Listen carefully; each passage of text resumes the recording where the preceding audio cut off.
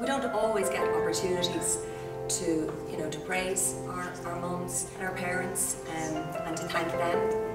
And it's a tough job being a parent. It's the most rewarding job, and I feel blessed to be a mum. Ooh, I'd be very apprehensive about advising any parent on how to parent. I suppose I've copied a lot of my mum's parenting.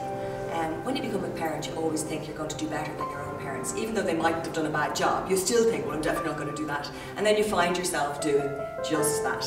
And for me, so far, so good. It's worked out. But I hope to God we haven't peaked too soon. But I think to be able to just shout it from the rooftops on that day, and that's the kind of event that it is, the Mum of the Year, is a wonderful opportunity for mothers and daughters and children.